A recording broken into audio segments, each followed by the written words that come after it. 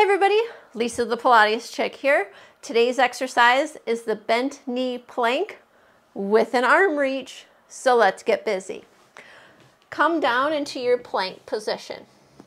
Now your plank can either be straight arms with your knuckles, or it can be right down here on your forearms. So we get in our full plank, we have a nice flat back. I don't want your hips up in the air. So we have that nice flat back. Pull your belly in once you're here. Reach your left arm forward and back.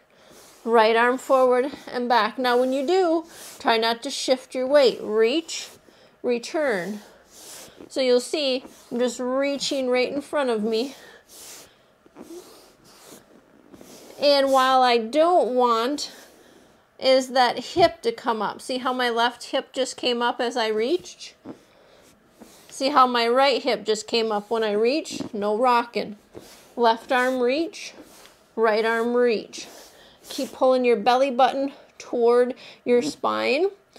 I don't want you looking forward. I want you looking right straight at the ground as you push the floor away with your forearms. The bent knee plank with an arm reach. If you have any questions, leave them below. I'll see you on your mat. Bye.